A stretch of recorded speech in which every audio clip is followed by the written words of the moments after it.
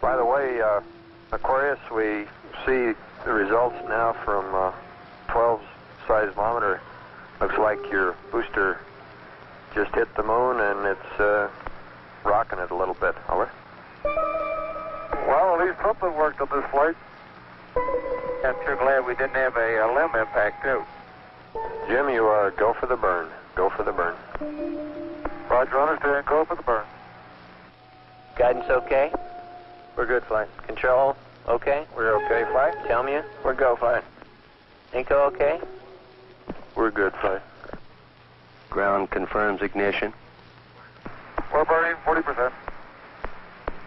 West Houston, you're looking good. Roger. Shut down. Roger, shut down. I say that was a good burn. Roger, now we want to power down as soon as possible.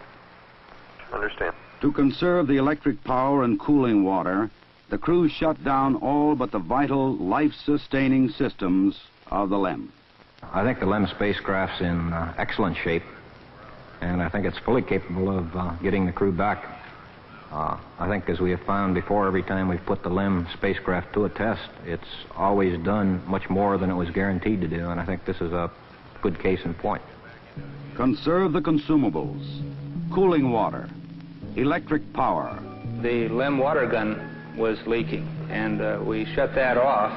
I guess it leaked about a quart of water, I would estimate. But it took me about 2 days to get my feet dry, and of course I think you were all aware that the temperatures were going down in both vehicles, and it's made for very chilly feet for a couple days.